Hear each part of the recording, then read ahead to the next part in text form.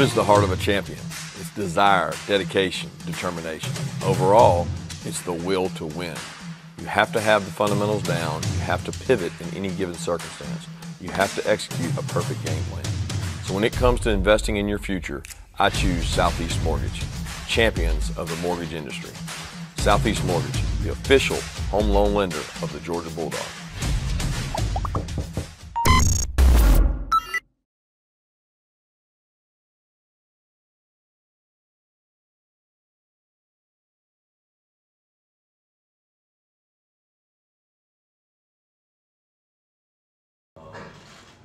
Players have enjoyed Atlanta, a lot of them from this area.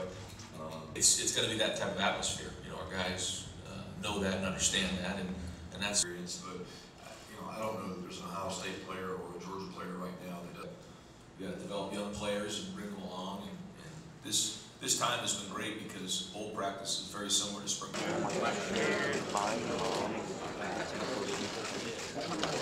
A couple more.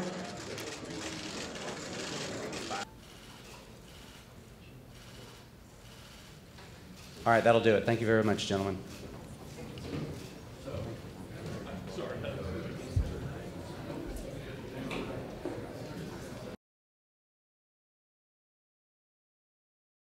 Coach Smart, you're on that right here. All right, at this time, we're going to welcome our head coaches. Joining us now is Ohio State Buckeyes head coach Ryan Day and Georgia Bulldogs head coach Kirby Smart. We'll start with opening statements with you first, Coach Day, and just give us your overall experience. How has bowl week been for you, and maybe how does that compare to other bowl trips you've had in the past? Yeah, it's been a great week for our guys. Got down here Christmas night and have had a great week. I think everything here has been very convenient for our players.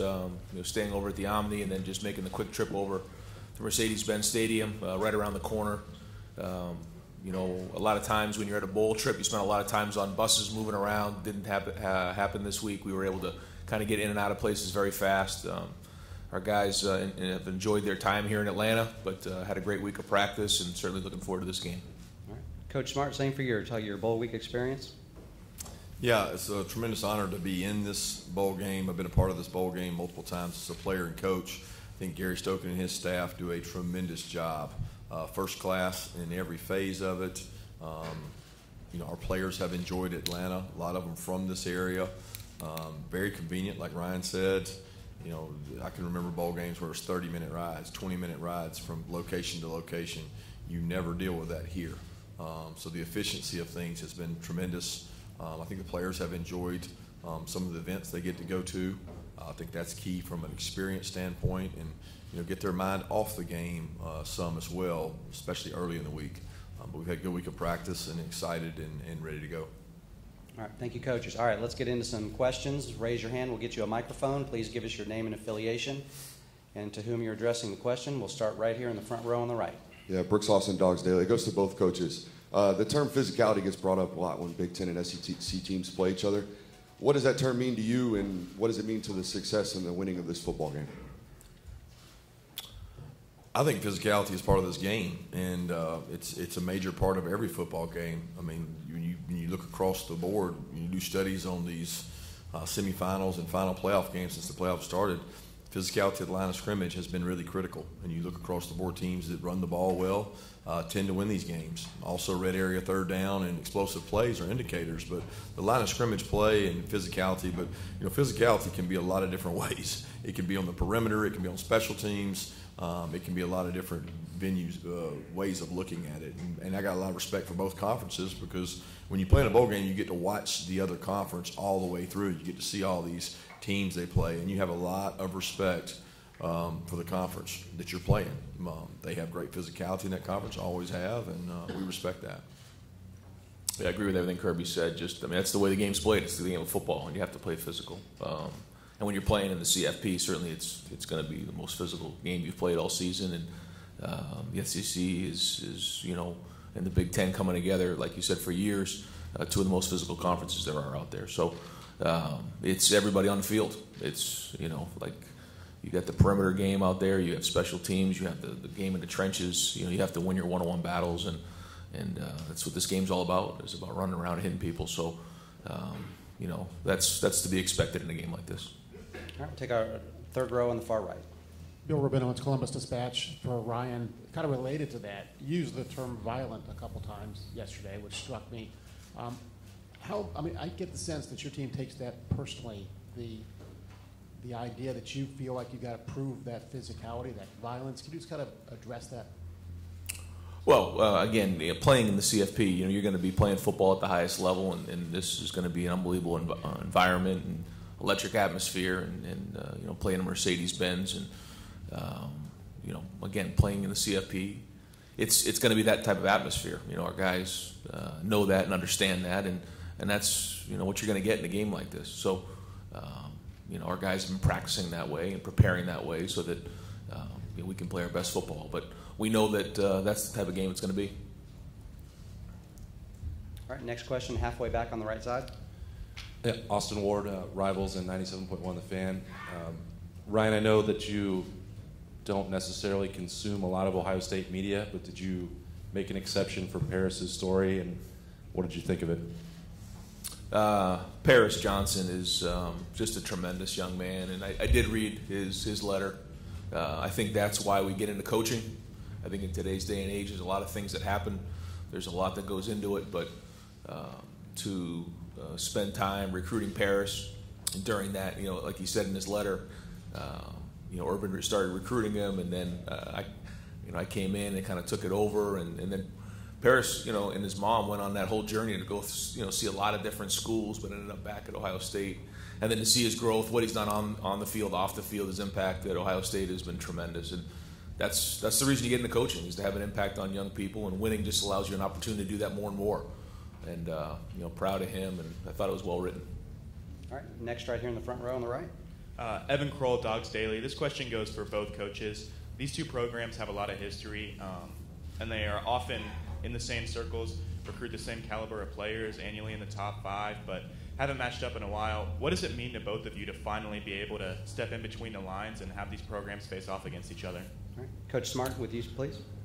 Well, I'm excited for our kids and our opportunity. The two brands of both programs speak for themselves. I think everybody in the country knows the kind of football they've played and we've played here recently, and it's really about them. It's not about us as coaches. It's about the opportunity for the players to go out and play in what's going to be an incredible environment. And that's what you choose to go to Ohio State or Georgia for, is to play in games like this. So I'm excited and happy for them.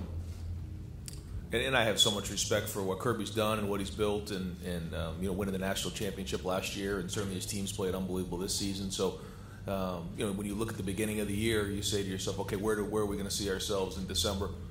And this is the exact situation we saw ourselves in, and we knew that Georgia would be right here, and they do an unbelievable job of recruiting and coaching and playing. So, here we are. All right, next question, all the way back on the left side, please. Yes, Dom Taberry, WBNS TV in Columbus. For both coaches, beginning with you, Coach Day, what concerns you the most with the Georgia defense? On the other side, Coach Smart, what concerns you the most with Ohio State's offense? Yeah, anytime you get to this level of football, you're going to be playing against complete teams, and Georgia's defense is complete. They have really good players in the back end, very, very talented, highly recruited, and been developed at a high level with tremendous scheme. And then when you go into the front, athletic linebacker who can run sideline to sideline, and their front is powerful. So, you see the statistics, you see the way they've played all year. So they're a complete defense. But, when you get to this level of the CFP, that's what you're going to get, and that's the biggest challenge. So, we have to execute at a high level. All right, next one was over here. Okay, yep, there we go, back here. Yeah, Clay Hall, ABC 6, Fox 28, Football Fever in Columbus. To both coaches, could you talk about the standards and expectations of your respective programs and how you've adjusted to the pressure that's involved with that task? Yeah, there's always been pressure. So I don't know that there's an adjustment to pressure. There's just as much pressure from year 1 to year 7. The expectations don't change. We embrace that. The standards that are created through the players that play there. And we've had a really good leadership kind of over the last 6-7 years, and they've created a standard for the younger players to emulate, and that's going on now. You know, I talk every day to our guys about, if you're a freshman or sophomore, find the guy you think works hardest and does it the right way and emulate him, and this success will continue. There's no entitlement, and you work really hard at what you do, but the standard doesn't change. Players change, and each year maybe your identity changes, but the standard doesn't change. Okay, next right here. Ryan, can you speak to that? Yeah, same thing. I mean, you know, the expectations at Ohio State and Georgia are the highest level, and you know, we embrace that. Our players embrace that. That's why you come to Ohio State, is to, you know, be in situations like this and playing games like this and go compete for national championships. So we talk about that in recruiting. We identify those who look to achieve that and want to be elite, and then like Kirby said, in your team, you know, you build that culture of, you know, passing down a legacy to the younger guys so that continues, and that's been going on here for a long time at Ohio State. Okay, third row on the right. Mark Weiser, Athens Banner Herald. Kirby, we saw you and your players doing yoga at the end of practice yesterday. Is that part of your typical game week, and what do you see as the benefit of it?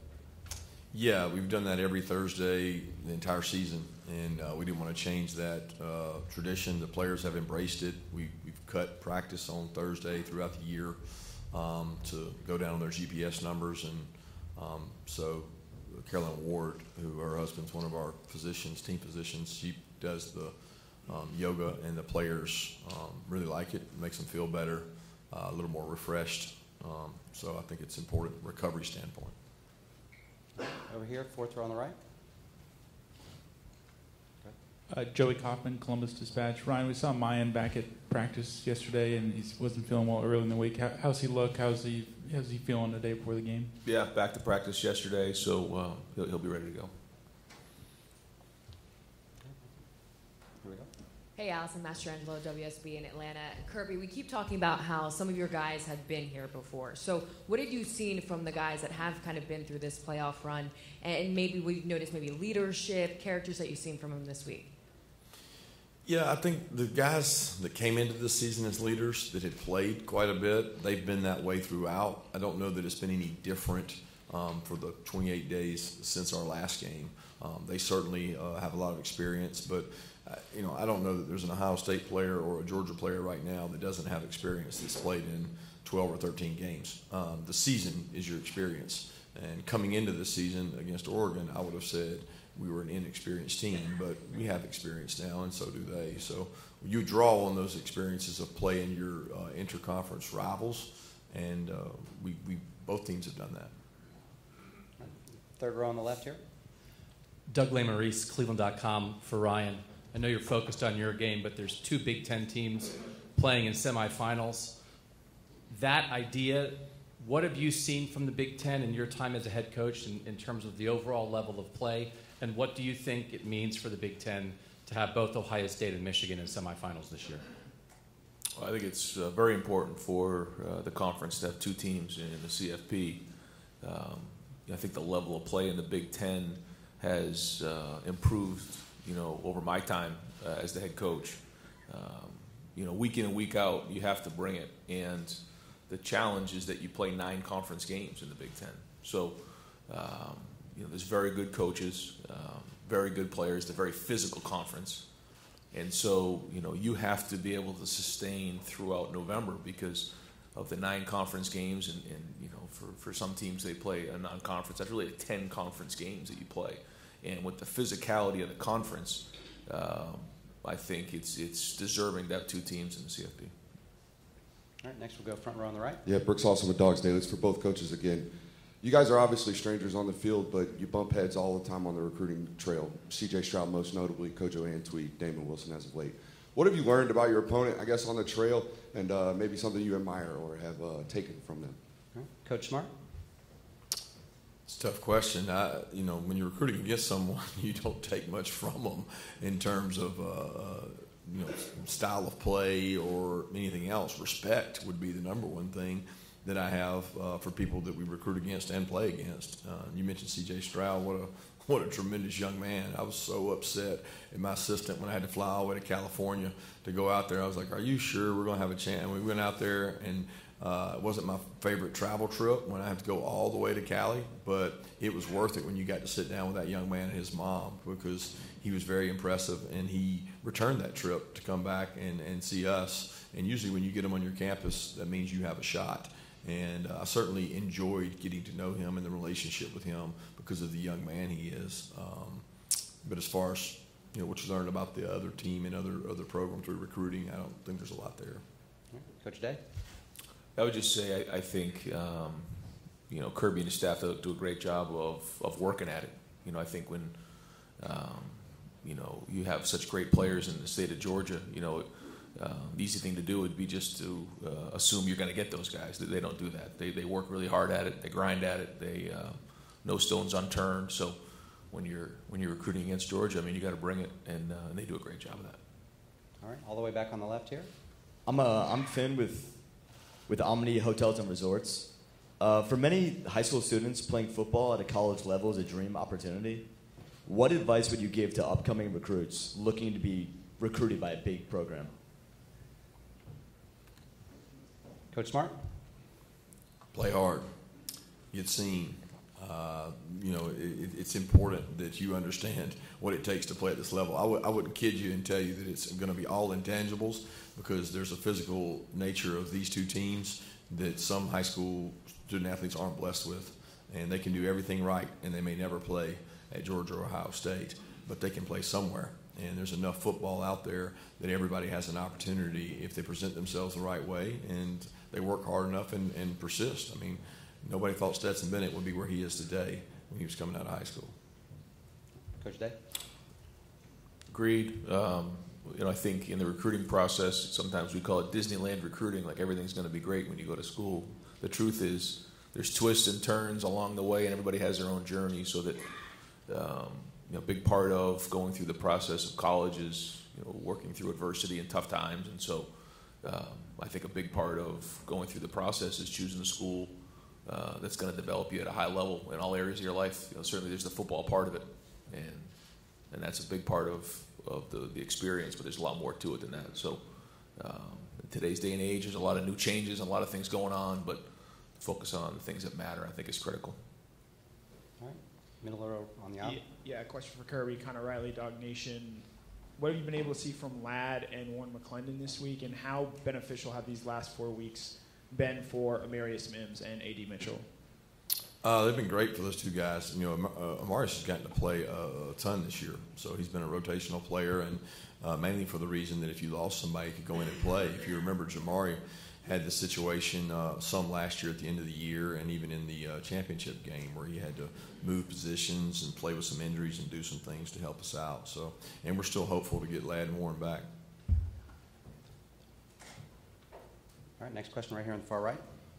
Coach Kirby, Caleb Spinner, Scarlet and Gray Sports Radio and Buckeyes Now. You were neck and neck in recruiting C.J. Stroud. What attributes did you see in him, and what does he share with Stetson Bennett? Well, he's a tremendous leader, and I think when you play that position, you better be a leader. And he's very quiet then, very humble, but very talented. And he has great vision down the field. He has great athleticism to take off and run, and that's something he and Stetson both share. They had two different kind of paths. CJ was highly recruited. CJ got to play relatively early in his career, and they both had success. I have a lot of respect for the way that both of them treat their teammates and make it more about their teammates than themselves. All right, midway back on the left, please. Patrick Murphy from 247 Sports. For both coaches, you guys have had to deal with injuries throughout the season, next man up mentality. How does that change when you're at this point playing in the college football playoff, when you need guys to step in for those guys who may be out for these games?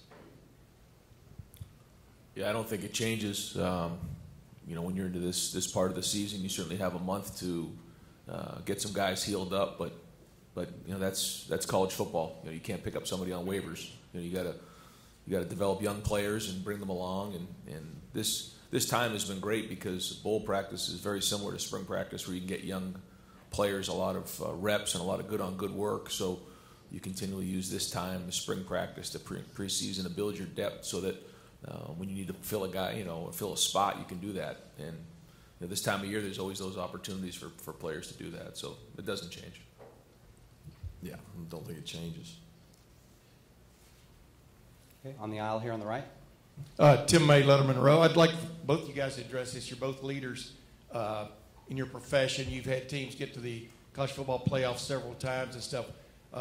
What is the fair, you think, remuneration that players should be looking at maybe down in the future for playing in these games, sharing in basically the wealth or whatever you want to call it, a bonus, whatever you want to call it? I would think you were probably both be for it. What do you think would be a fair number? I don't think you can put a number on that. I don't think it's fair for me to sit here and assess that number without studies and values. I do think the NIL opportunities that our players have gotten have been tremendous for them in terms of creating a lot of opportunity for themselves and a chance to help their families. I think the CFP does a tremendous job, who gives a really handsome check to the families to travel to these locations that are tremendously hard to get to. And you're talking about 2-night minimums, and you're talking about New Year's Eve. And those are things that I know when I was a player, the parents weren't afforded. So it's come quite a ways, but to put a number on that, I'd be remiss to try to answer that right now. Coach Day? Yeah, same thing. To try to wrap my mind around how much that is or what that should be. I mean, I do think there should be something for them, for sure. And I do think what they're doing now is great. But I know moving down the road, there should be more. It's just, how can I possibly say a number? I wouldn't be speaking ignorantly. All right, left side on the aisle, please.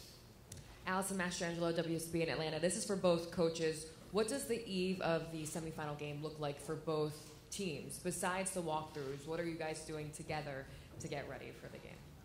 Coach Day, start with you. We'll keep our routine the same. We've tried to keep this week like a game week and less like a bowl week. So, like you said, we have our walkthroughs, we have our meetings, we have our night together on Friday. We call it Best Fridays in football, and it'll be a long day. Getting ready for this game, an 8 o'clock kickoff. So, we try to do the best we can to keep the routine the same, and that's meetings, walk through over at the stadium, and then we come together for dinner, movies, watch some football, and then get to bed. Yeah, very similar. We keep the same routine. We keep it home and treat it like a road game in terms of we would be arriving today. We want them to have a mindset of they arrive today. That's one of the hardest things psychologically to prepare your team for, from being in the same place for 6-7 days, sometimes in the same room. So psychologically, we try to do some things to help with that, and then we treat it like we arrived, we go do a walkthrough, we do a movie, and prepare for a big day tomorrow.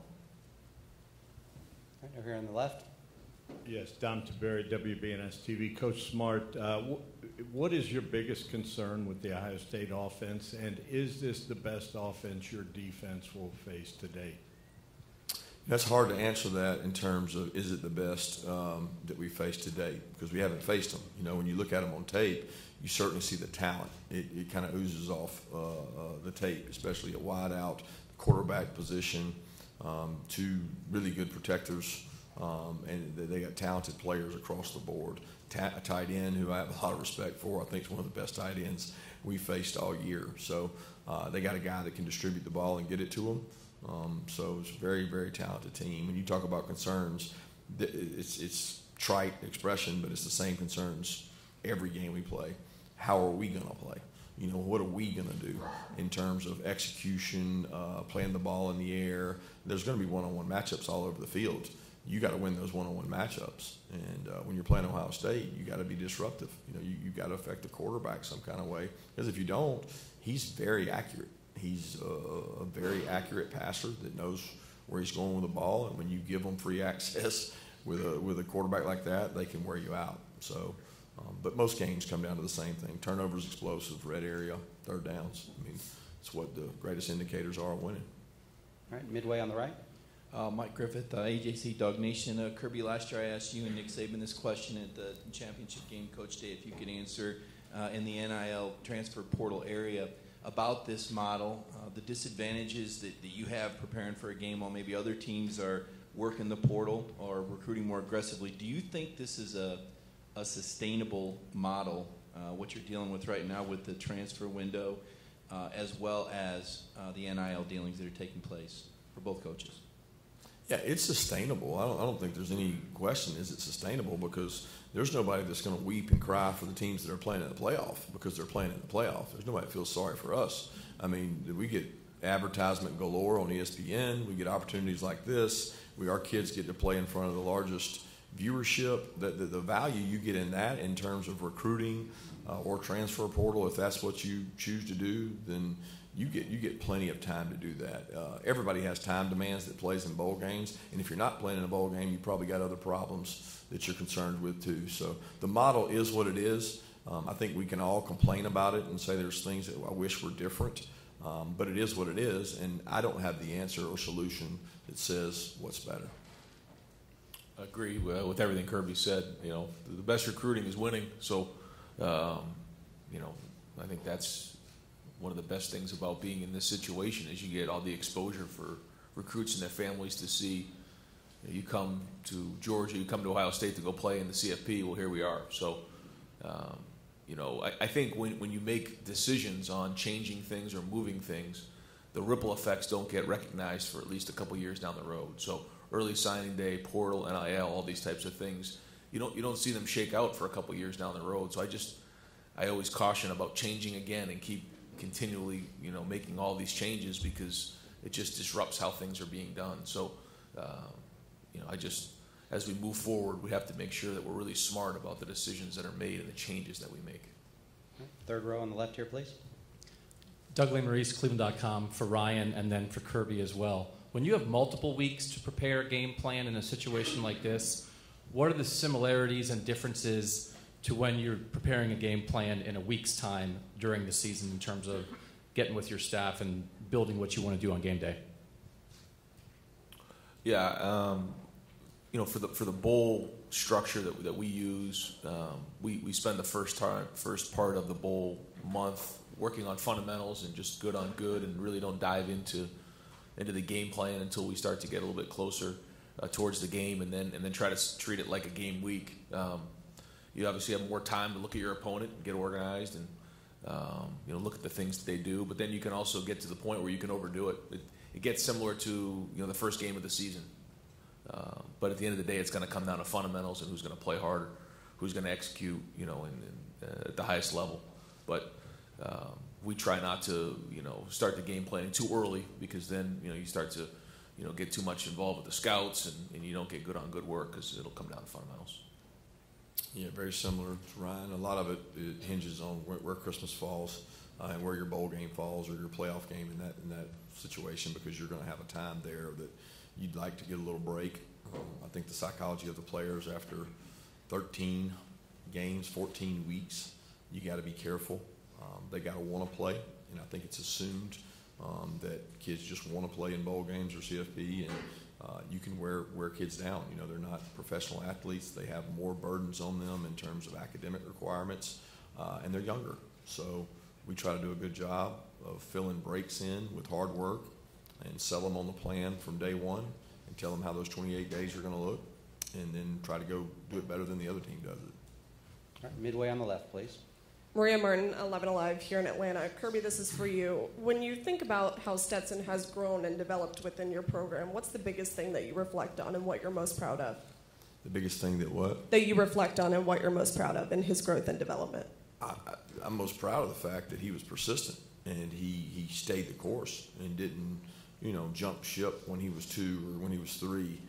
He stayed the course and stayed with us. I mean, I'm very grateful for that persistence and resiliency he showed and his belief in himself that he showed.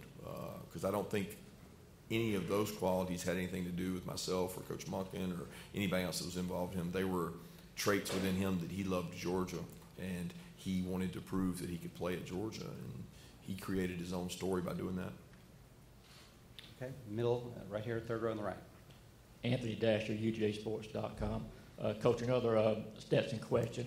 How has his practices been leading, the days and weeks leading up to this game? And as his head coach, what kind of comfort level does it give you knowing he's been through so much in his career, played in this thing obviously last year?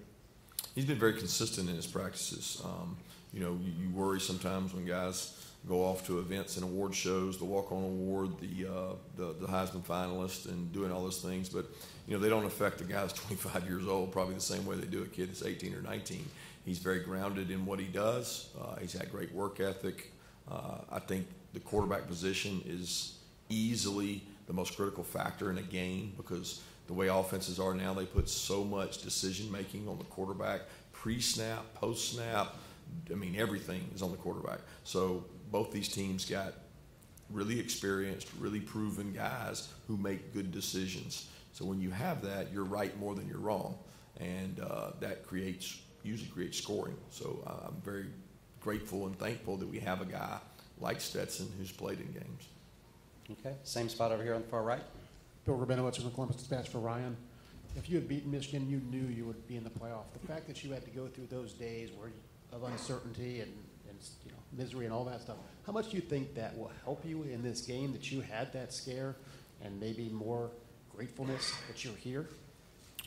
I think at the time it certainly gave us an injection of energy and excitement for sure, coming off of that weekend and then into that week, and then the next week it was a range of emotions, and allowed us an opportunity to have great energy and great focus and an edge during the month of preparation for sure. So we'll see. I mean, we'll see tomorrow night. We'll see where we're at. But I'm really pleased with the way we've practiced, how our guys have gone at it.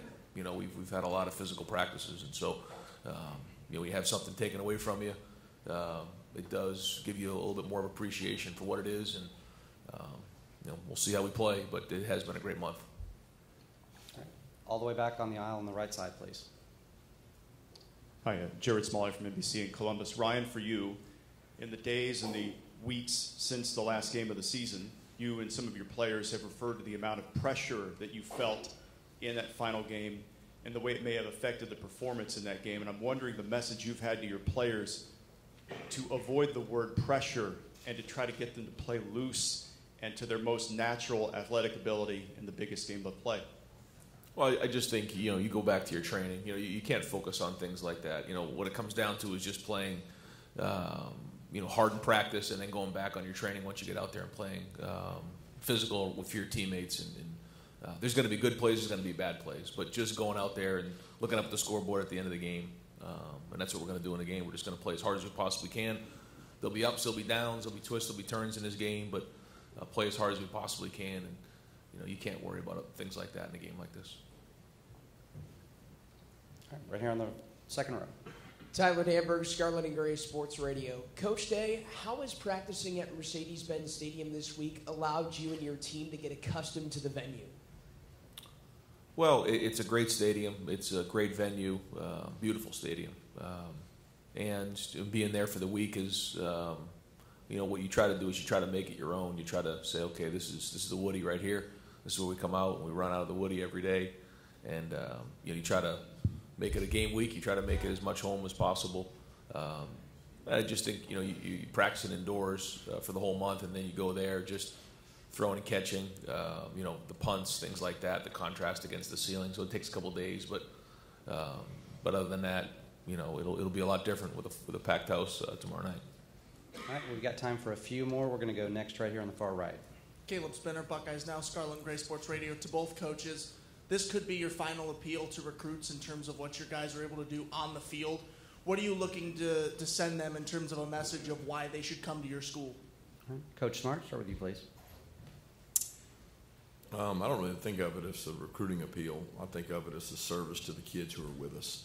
And the guys that are with us and have given so much, and I look at guys across the board, whether it's Cedric Van Pran or all these leaders, Kenny McIntosh, who waited his turn behind all these phenomenal backs. And I look at it as an opportunity to go out and play well for them.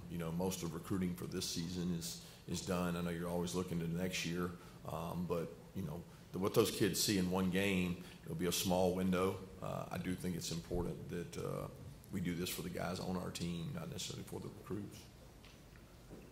Yeah, I would say recruiting never ends, but this game is about these players.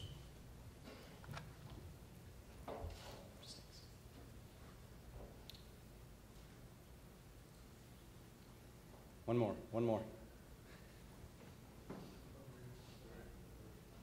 Yes, sir. We'll get there. Ryan, Nathan Baird from Cleveland.com. For Ryan, just you talked about that, ending the season the way you did, getting to now. Anything that you learned about this team through that process, or any individuals that sort of revealed themselves as being different, or having a new leadership qualities that helped you push to this point? Well, I think you know who the leaders are, and you know who the guys are that we turn to. And I think those guys have done a great job. They've had a voice. I won't point one or two guys out because we got a great group of guys. And again, at this point, there's not much more to talk about. We've had a great month. The guys have done a really good job, and so now it's time to go play the game. All right, time for maybe one or two more. Where are we going next? Next question. All right, over here on the far left on the aisle. Rob Mickle, Big Ten Network. Coach Smart, when you look at the Ohio State wide receivers, what do you see from Marvin Harrison Jr. and the talent and the depth of that group?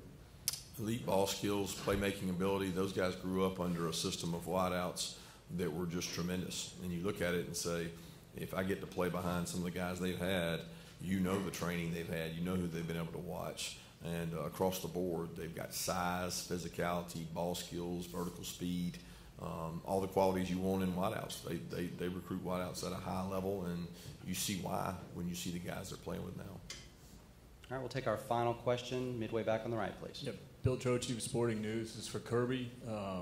After you guys won the national championship last year, did you reach out to any other coaches, maybe even in different sports, who had won a championship, and then ask them their approach to the following season, like if how they approached it, that type of thing?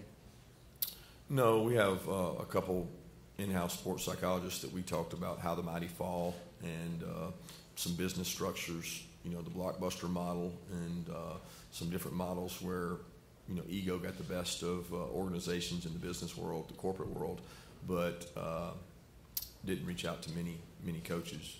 I had experiences at Alabama, and I knew the kind of year it would be. It's always a little tougher to bring everybody back to home base. It was much easier for us this year because we had so many players leave, and we had a hungrier young team.